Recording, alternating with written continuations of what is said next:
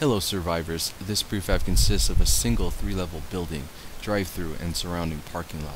Each area is handcrafted and painted to achieve a realistic likeness to the McDonald's restaurant fast food chain.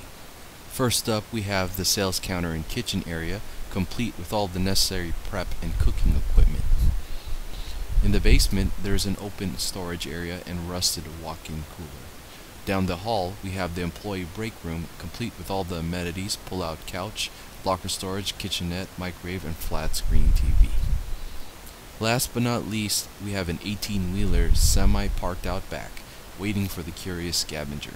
What can possibly be inside? The entire prefab inside and out is configured with 13 hard difficulty sleeper volumes, consisting of 42 possible sleeper locations. Come prepared if you plan on surviving. This prefab weighs in at 55 voxels wide, 88 voxels long, and 17 voxels tall, complete with its own distant POI mesh file so you can spot it in the distance. By default, it is configured to spawn in random world gen games, downtown and commercial areas within cities or towns.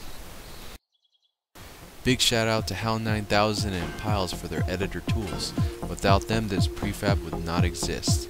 As always, let me know in the comments below or on the 7 Days to Die forums of what you think and what custom prefab you'd love to see next. Until next time survivors, Last Man out.